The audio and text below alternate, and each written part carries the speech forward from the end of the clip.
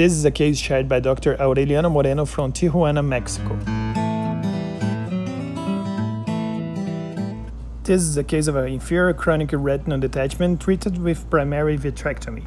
This patient had a small peripheral horseshoe-shaped break inferiorly and another one larger superiorly in the mid-periphery. The presence of multiple choroidal detachments in this case makes the surgery more challenging and more dangerous, especially during the peripheral vitrectomy. During the shaving of the vitreous base, the surgeon carefully removes all the vitreous around the tear flap.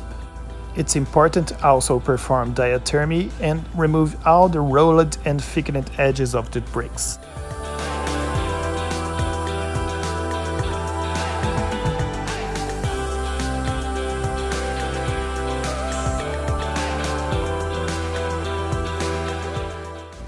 Despite the chronicity of the case, the retina was mobile and it was possible to reattach the retina performing only fluid air exchange, without using peripheral carbon liquid.